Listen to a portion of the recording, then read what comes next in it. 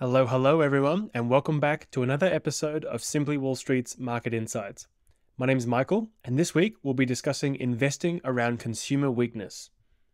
One of the surprising aspects of 2023 was the resilience of consumers. With prices and interest rates both rising, it seemed inevitable that consumers would become overextended and spending would collapse. For the most part, though, that didn't actually happen. This week, we're having a look at consumer spending, solvency, and confidence data to see if there are any red flags we, as investors, need to keep an eye on. Before we dive into what happened in markets this week, though, here's our quote of the week. An investment said to have an 80% chance of success sounds far more attractive than one with a 20% chance of failure. The mind can't easily recognize that they are the same. Daniel Kahneman. Now, let's dive in. What happened in markets this week? Here's a quick summary of what's been going on. Firstly, Amazon ups its Anthropic investment to $4 billion. CNBC. What's our take? Big tech companies are in a unique position. They are each sitting on $80 billion in cash, which they can't use for acquisitions due to regulatory pressure. By investing in GPUs and AI startups, they get to keep that value on their balance sheet so it doesn't show up on their income statement. These companies are making a bet with limited downside and unlimited upside potential, which makes a lot of sense. There's two things to keep in mind though. If or when they decide they have enough capacity, demand for AI chips could fall quickly. And secondly, Amazon would need to impair the goodwill on their balance sheet that reflect those AI startup investments, which means those non-cash expenses would eventually show up on their income statement. 2. GE completes three-way split with GE Vernova spinoff. Reuters. What's our take? GE has been a sprawling yet underperforming conglomerate since 2000. After a lengthy series of asset sales, the remaining assets have now been separated into three entities, and investors get to decide which ones they want to hold. A year ago, the health tech business was spun off as GE Healthcare Technologies, GEHC. Last week, though, GE Vernova, GEV, which includes the renewable energy and energy technology business, began trading as a separate entity. The remaining business is GE Aerospace, which retains the ticker GE. Considering it rallied from $27 in mid-2020 to $147 more recently, post-split, it seems investors believe the spin-offs will in fact unlock value for shareholders once they trade as their own individual entities, especially GE at least. 3. US consensus data shows 60% of current jobs didn't exist before 1940. MIT. What's our take? We all know that technology destroys some jobs while creating new ones. MIT's recent paper puts some numbers to this reality, which provides context to the potential impact of AI on job descriptions. While it may remove some, it will no doubt create new ones. Also, here's some of the key economic data released recently. Firstly, RBA March minutes included no mention of rates going higher. This is good news for Australian investors, asset holders, and prospective borrowers. However, they also suggested it would take some time before the board could be confident inflation is returning to target levels. 2. Eurozone's inflation, which was expected to remain flat, actually fell from 2.6% to 2.4%. While rate cuts won't happen immediately, it's at least moving in the right direction. 3. ISM manufacturing data showed a stronger than expected rebound in manufacturing activity. Manufacturing employment, prices, new orders, and the PMI index were all up month on month and higher than expected. 4. The JOLTS job openings rose slightly, but less than expected. The 8.7 million job openings is slightly higher than the lowest level recorded in October and appears to reflect a stable labor market. 5. The US ADP National Employment Report was hotter than expected, with 184,000 new jobs compared to consensus estimates of 125,000. And lastly, Canada's trade surplus widened more than expected, coming in at 1.39 billion Canadian dollars, much higher than the 500 million forecasted. Both imports and exports were higher, while record gold exports contributed to the wider surplus. Here's some food for thought. A recent episode of the Compound and Friends podcast included an interesting interview with Jason Hugh, with some interesting perspectives on friendshoring, aka nearshoring, which we mentioned recently. The interview runs to the 43-minute mark and also includes some unique and contrarian insights on China, India, emerging markets, and US chip manufacturing. So we believe it's well worth a listen.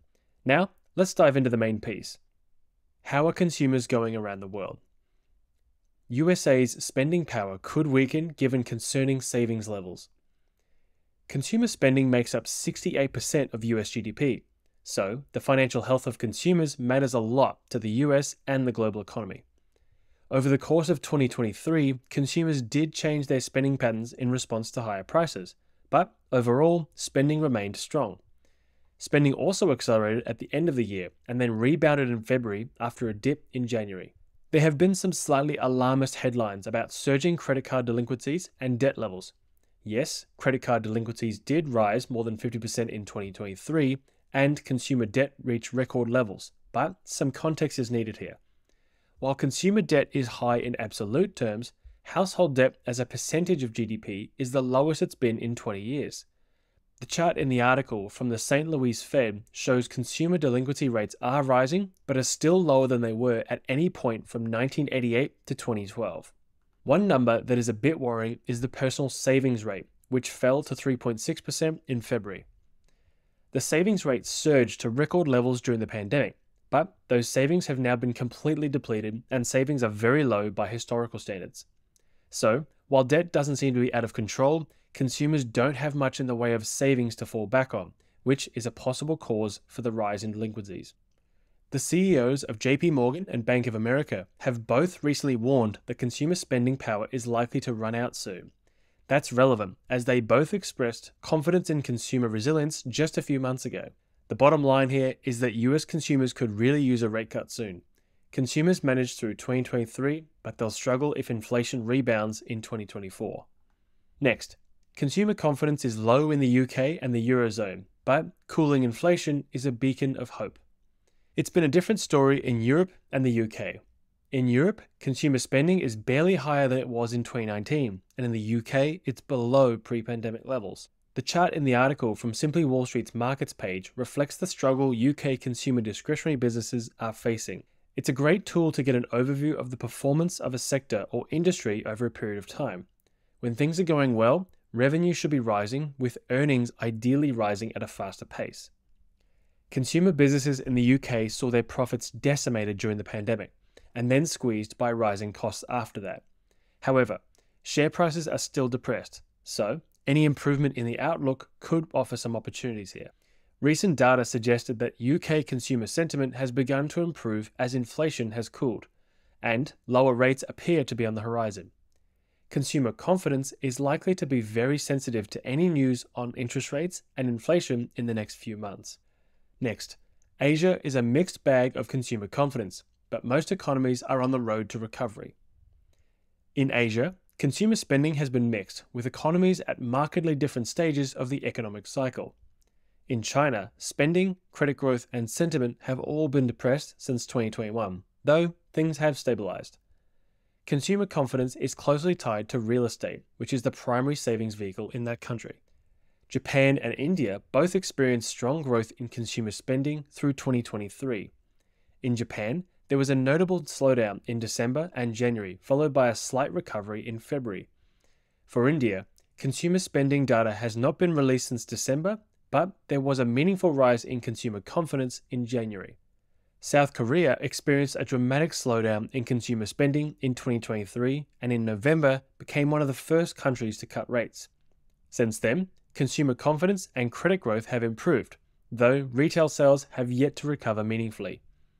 This economy will be interesting to watch to see how quickly consumer spending recovers as rates possibly continue to come down. Now, let's talk about the nuances of consumer sentiment data. Visual Capitalist recently published this comparison of consumer confidence around the world as of Q4 2023. One of the things that stands out the most is how disconnected the sentiment can be from the hard data. China was ranked second while experiencing a major economic slump, while the US was below average coming off the back of the best quarter in 2 years. There are a few reasons for these discrepancies. Consumer sentiment and confidence indicators are interesting and can be useful, but they need context. For starters, they aren't really comparable from one country to the next, as sentiment in different countries is often tied to unique local factors. Indicators within each country can also be very different. They are usually based on one or more very specific questions, which means they end up measuring very different things. So it's not necessarily comparing apples to apples. In the US, two popular indicators are the Consumer Confidence Index and the University of Michigan Consumer Sentiment Index. The first of these asks consumers about the general state of the economy, while the second is more focused on spending. Lastly, it's important to note the sample size of these surveys and who they represent. These two surveys in the US mentioned above typically have a sample size of 3,600 respondents respectively. So in the grand scheme of things, they're using a very small portion of the population, and therefore it may not reflect certain demographics' opinions, i.e. those without a landline, rural populations, etc. As you can imagine, this can then sometimes lead to discrepancies when you compare it to the macro data that is released.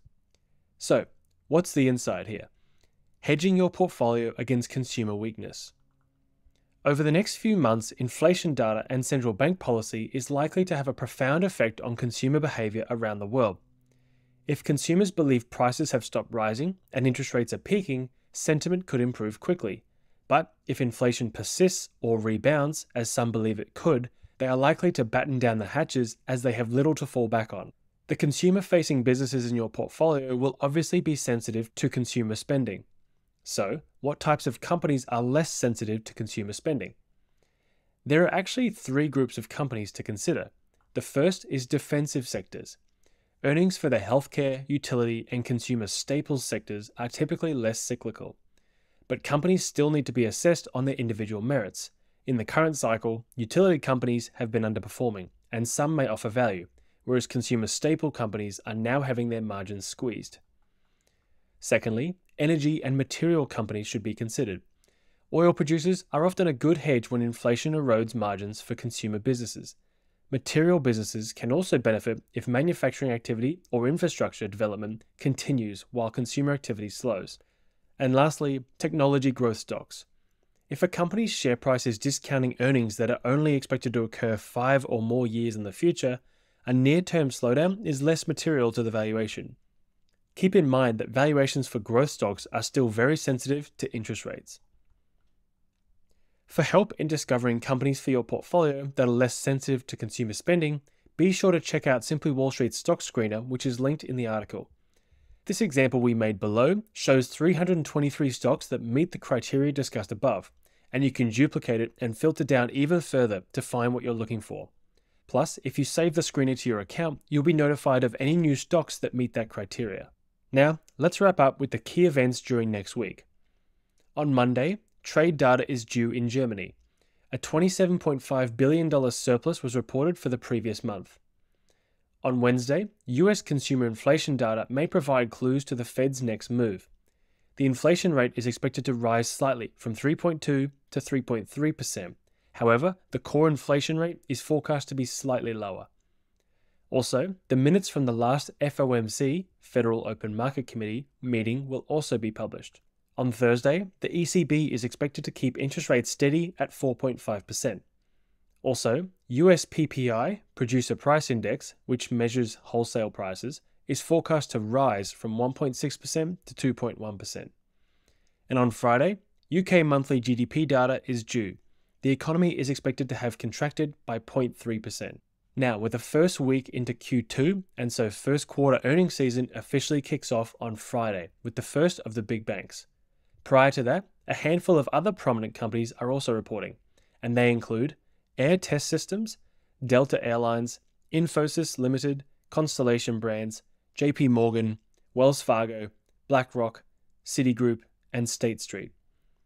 That's all for this week's Market Insights. Thank you so much for listening, and until next week, invest well. Simply Wall Street analyst Richard Bowman and Simply Wall Street have no position in any of the companies mentioned. This recording is general in nature.